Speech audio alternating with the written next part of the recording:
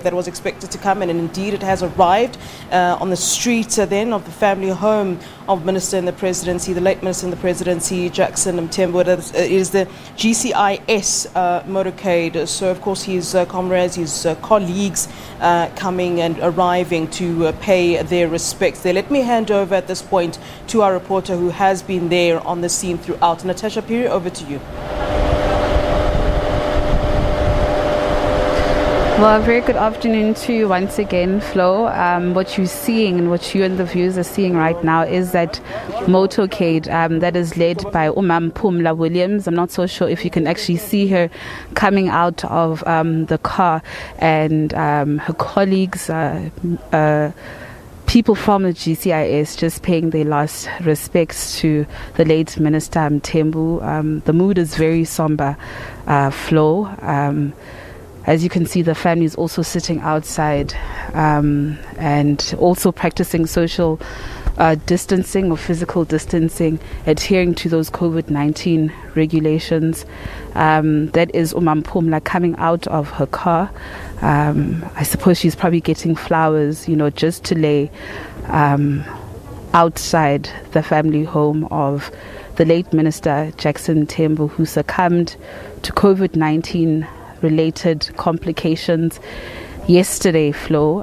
This is something that shocked, not only his family, not only his political home and comrades, but the nation at large. That is Mpumalanga Williams from GCIS paying her respects to the family, just having a few words there with the family. The brother of Jackson Mthembu, who we spoke to earlier on, Mr. Michael Mthembu, and he was struggling to hold his tears back, just saying that they've lost a father figure, they've lost a brother, and he was just relating his relationship with Mr. Jackson Mthembu, saying that he always took care of his family.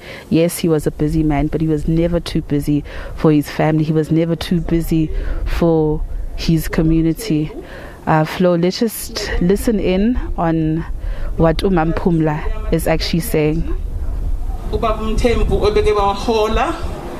Sibhlungu siwu government, but kazi sibhlungu singama department obeke sihola uMinister Mthembu esibonisa indlela. Sithanda ukuyuza lethuba sibonge kumndeni wakwaMthembu ngayo yonke into abayenzile ukusinikeza uMinister Mthembu ukuthi asebenzele isizwe. I'm a public servant, our GCIS, our Department of Public Performance Monitoring, Statistician General, MDDA, Brand South Africa, National Policy, Planning Policy. Sithanda ukuthi sinitshele ukuthi sizongqina ngaleli qhawe. Siyamazi ukuthi ubesebenza ngokuzimisela kuyo yonke into bekeyenza esinika direction. uMinister Mthembu ube umuntu ongasibonisi ukuthi wazi konke. uMinister Mthembu ube sinika indlawu yokuthi sibeke umbono wokuthi singenze njani ukuthi senze uhulumeni asebenzele abantu base South Africa kangcono. Athi futhi nalapho senze amaphutha akhona asibonise ukuthi kuphi la siphuthe khona, and sikhona nathi ukuthi sithatha ama mistake akasinikeza wona. No.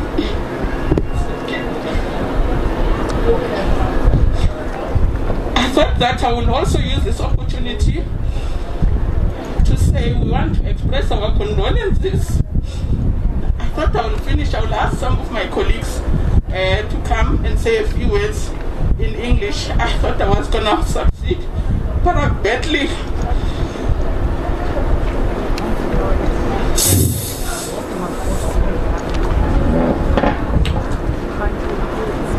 You are allowed to come and drop off the flowers as we do the ritual.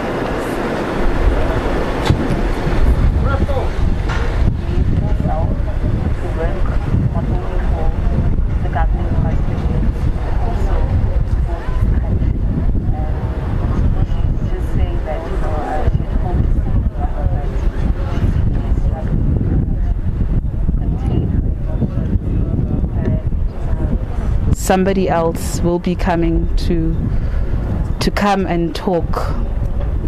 So that was Mpumalanga Williams giving a heartfelt message to the family, describing her relationship with the late Minister Jackson Mthembu. She's struggling to hold back her tears. She had just described how strong Mr. Mthembu was, how strong-willed he was, and the contribution he actually, made in government as a minister in the presidency. And really, really emotional. She can't hold her tears. She was expected to speak longer, but had requested that a colleague come and speak on behalf of the GCIS and on behalf of the government colleagues. There's another colleague that is paying their respects to the family and giving flowers over to the Mthembu family. We expect many more people to actually come through and, lay their wreaths.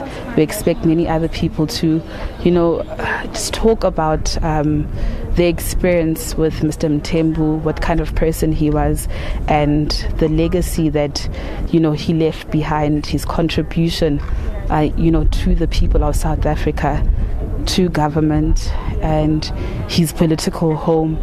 We all know that he played a massive role, an important role in the mass democratic movement flow. He played a pivotal role, crucial role in setting up ANC structures after its unbanning in 1990. And we all know what role he played here as the minister, as the MEC of Transport in Mpumalanga from the years of 1997 to 1999. Flo, at some point he was a face and he was the voice of the ANC under the leadership of the late Utata Nelson Mandela from 1995 to 1997. He still stayed with the ANC, playing a crucial role within its National Executive Committee, which is the highest decision-making body of the party in between conferences. We know that in 2016 to 2019, he served as a chief whip of the ANC in Parliament. And who could forget a crucial role that he played in 2018 when he was deployed to KZN, and he worked and he helped in convening a provincial conference in that province. He also played a part of a crucial delegation, ANC-NEC delegation, that led the process of rebuilding the structures of the party in the troubled Moses Mabhida region. He's been described by all Insanti as a man of strong will, a man who took self-criticism, a revolutionary cadre. He was always willing to admit his mistakes, and where he made mistakes, he then corrected himself. He was a revered person. We heard various leaders of political parties, Flo, saying that really his contribution to the people of South Africa, to government, will actually be missed and is actually being felt. This was a man who gave himself up for the struggle of freedom in the country. This is a man who played a huge role within government, not only within government, but his movement, the NEC, the ANC-NEC. He was described as a one-of-a-kind person, a great caliber of a man who was incorruptible, Flo, who loved his people, who loved his country, who spoke out very often against corruption, not only in government, but in the ANC as well. And he truly has left a huge voice. And just by the show of these cars, Flo, you can see the kind of person Jackson Mthembu was. You can see the kind of contribution that he made for his people. And as you can see, the motorcade is continuing. What we're observing is that people are coming out of their cars, laying wreaths by the car. So, Flo, we leave it to you. Yeah. I just thought, over these visuals as we're talking and as you're speaking so eloquently about contribution of Jackson Mthembu, just to also something very interesting that, I picked up today. Yesterday I went to his Wikipedia page, and, the date of death hadn't been up as yet. A few hours after we'd received the news, and, just checking now, it's really become so very real. As you look here on Wikipedia, as it has date of birth as well as his passing. But also, while I'm looking through his accomplishments, which you've highlighted many of them there, the fact that his political career really is a strong one and a strong presence for the ANC. No doubt, as we saw Mpumalanga Williams really not being able to hold back the tears at that point, and who can blame her, really? Is someone that worked very closely in GCIS with Minister Mthembu. Of course, we remember, as you did say, that he served as MEC for Transport in Mpumalanga, in that very province where you are today, Natasha, from 1997 all the way to 1999, and elected to the National Assembly in 1999. So really, he spent some time in Mpumalanga, really kind of honing his leadership, but also and rightly being elevated to that of the National Assembly of South Africa. He was married, and I think that's the lady that we've been seeing there, a little bit of there, as and you can maybe tell us further who's receiving the people that are coming to pay their respects. He was married to Thembi Mthembu. He had 6 children, and of course that sad situation. A lot of people have been talking about it on social media too, just about the fact that he had dealt with really a lot of pain during recent years. We'd heard about the fact that his daughter had in fact committed suicide while she was studying in Cape Town, Nokwezi Mthembu. So 5 children left, and we also heard about a very sad situation where there was an armed robbery where he really kind of fought for his life, and to be taken, such a strong man to be taken by COVID-19 really speaks volumes about this virus that South Africa is faced with. He succumbed to COVID-19. So of course, as we're watching here in the background, people really adhering to the protocols. We saw that tweet by Mr. Jackson Mthembu last week, saying that his family and close associates and friends will be tested. Of course, everybody that would have been close to him at risk at this point. So you can certainly see just from those visuals that they're bringing for us there by the SABC as well as Natasha, that people are indeed adhering to all the protocols and trying as much as possible to be safe, while also really being there for the family and trying indeed to pay their last respects. Obviously not the way that we're used to. It is, the new normal and things we're not used to. I mean, when it's funerals, we're used to the hugging and kissing, and people, they cry. You can't even comfort them at this time. Very sad scenes indeed coming from Emalahleni in Mpumalanga. Let me hand back to you, Natasha.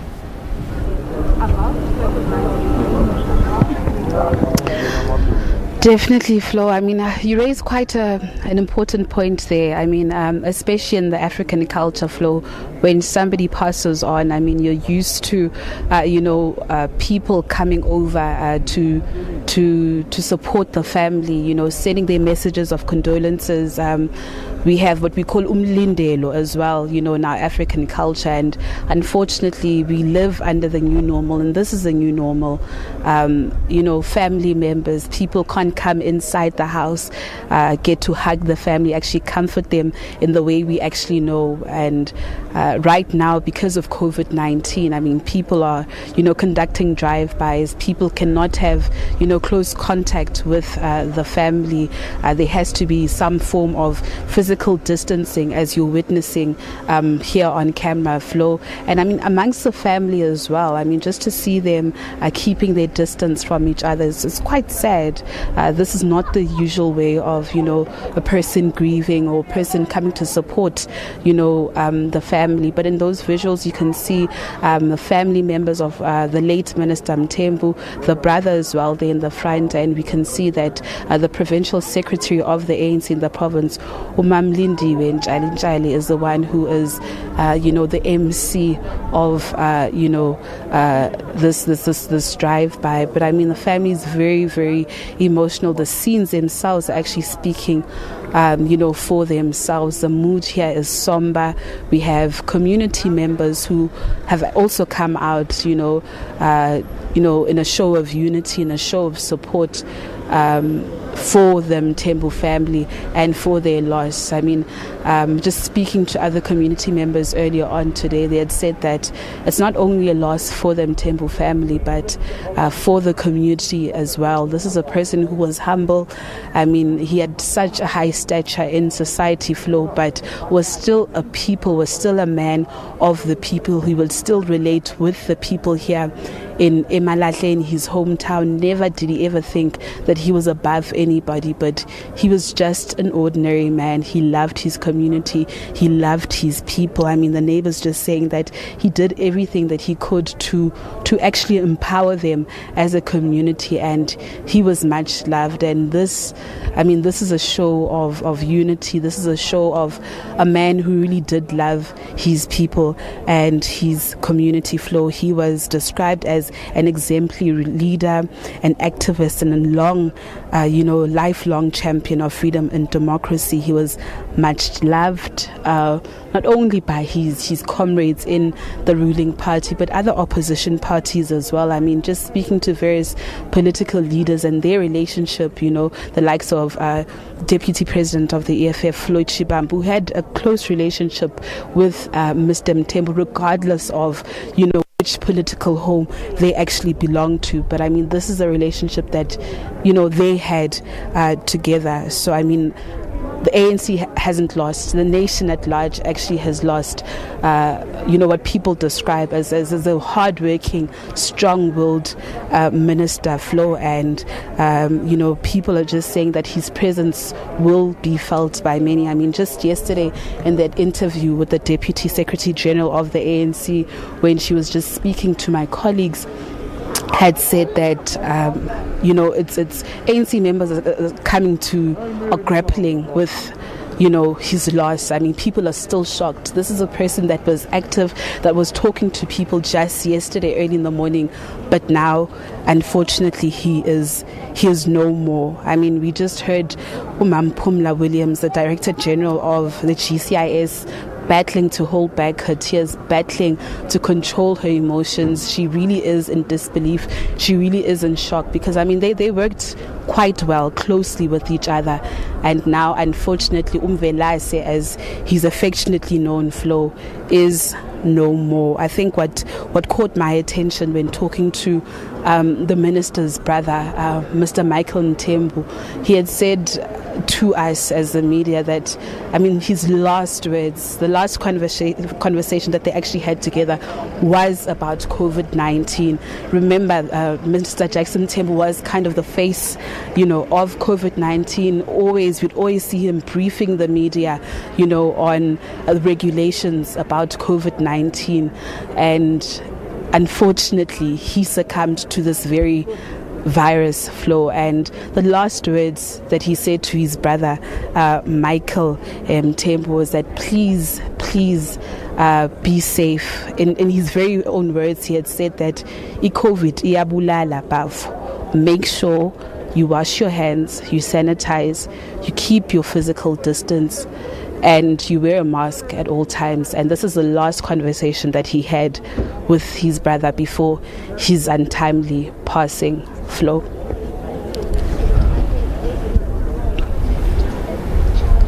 All right. right, Natasha, of course, talking over what we're seeing here, those visuals, as you can see, some of his colleagues, the late Jackson Mthembu's colleagues, the minister's colleagues coming indeed to pay their last respects there. And as Natasha was mentioning there, the DG of GCSI, Pumla Williams, really battling there, as we rightfully do understand. They work very closely together many times as the media would cross to media briefings where she would be together with Jackson Mthembu, briefing us, ironically indeed, as Natasha says, about COVID-19 and really all the issues and what we need to adhere to. So really quite a sad and sadly ironic indeed that today we say farewell to the late minister. Let's listen in and go back to those visuals.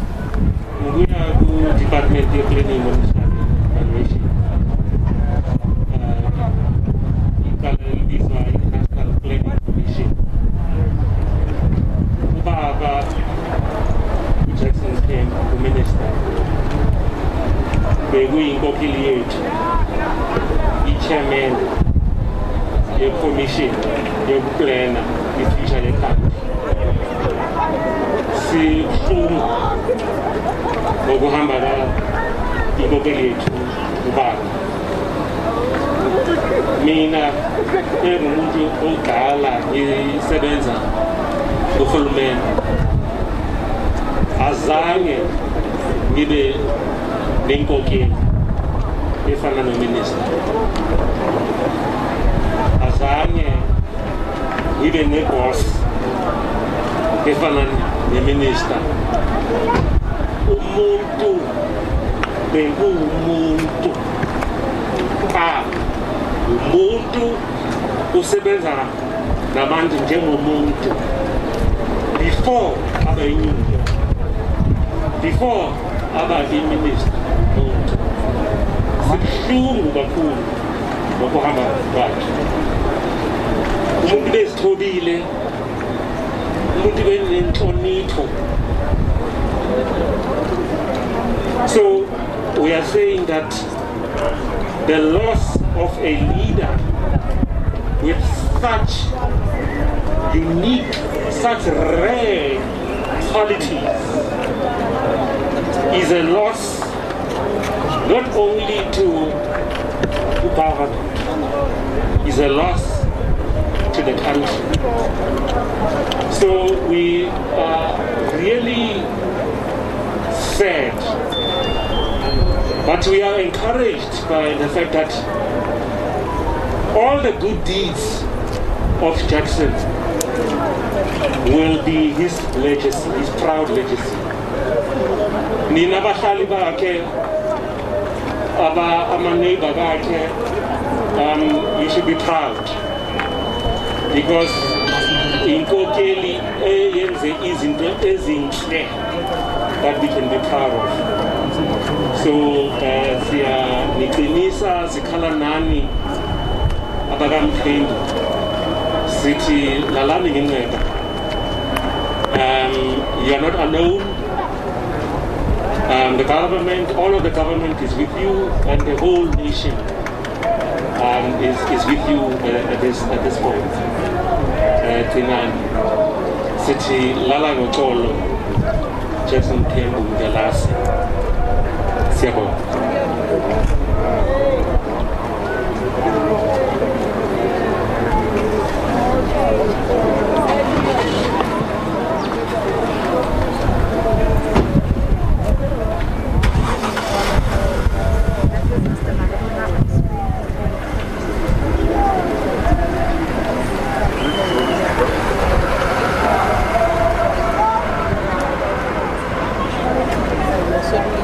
Going back, we're going in and out of Mpumalanga and just seeing those visuals indeed from Emalahleni, Mpumalanga. Our reporter Natasha Phiri there for us. She'll certainly be keeping us updated as to what's happening. So our team there continues to stay there throughout the day as, of course, people come to pay their respects. His colleagues, his friends, his comrades and relatives coming to the house to pay their last respects in his hometown of Mpumalanga.